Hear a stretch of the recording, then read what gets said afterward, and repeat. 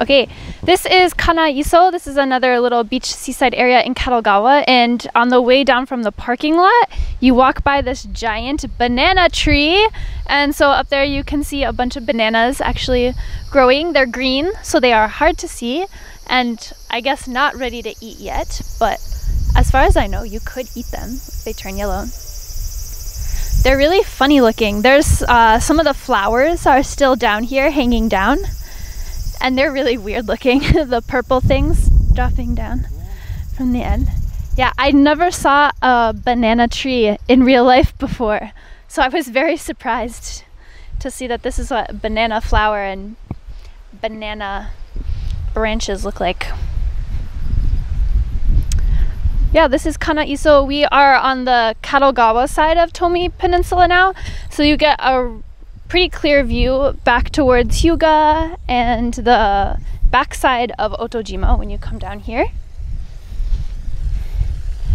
It is all paved, so you can drive all the way down here, but people do take their K-trucks down here to go fishing, so it's maybe not nice to park in the road because you'll block the way. But there's a lot of really awesome rocks down here. My friends found a bunch of coral on this beach.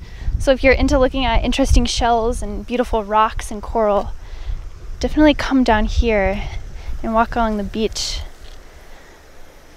Yeah, so you can see all of Umagase and Hososhima.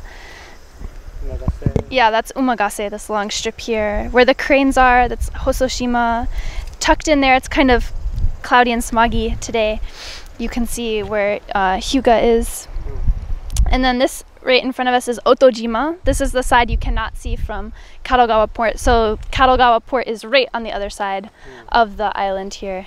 And look, here someone comes. They were probably fishing. There are a few houses down here, so it's not as remote as it feels. Yeah, not that many people come down here, so it's a really nice place to walk. The road goes down, it's probably about a 10-minute walk, and there's a giant cave down there. It's difficult to get to, have to scramble over a lot of rocks, but yeah, it's a really nice place to take a walk if you're in Kadogawa and want to relax.